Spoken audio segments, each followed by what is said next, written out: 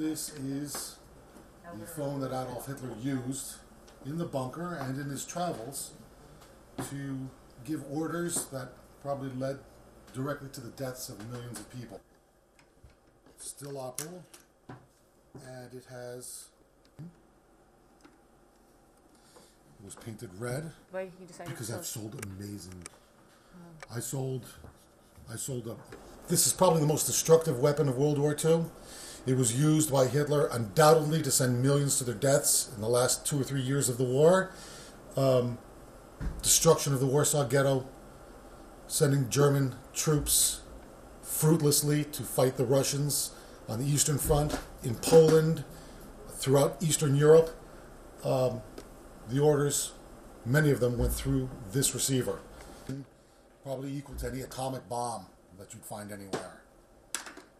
The phone was given to Brigadier Rayner, who was one of the first British officers to arrive at the bunker, by his Russian hosts.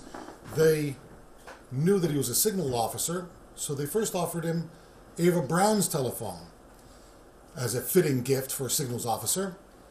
He spied this red telephone off in a corner of the room and said, "I like red much better," knowing that red would have been the favorite color of his Soviet hosts. They were much amused, so they gave him the red telephone, which turned out to be Hitler's. Probably the most significant item we've offered, or very close to it. I can't right now think of anything more important.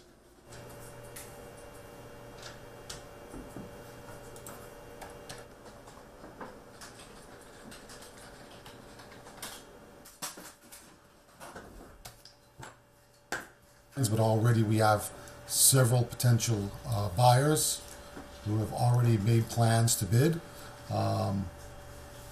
So we're very optimistic. And again, we hope that someone will purchase the phone and donate it to an institution.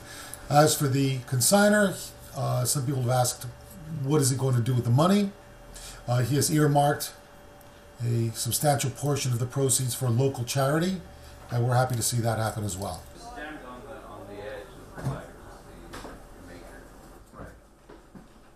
So what is, give me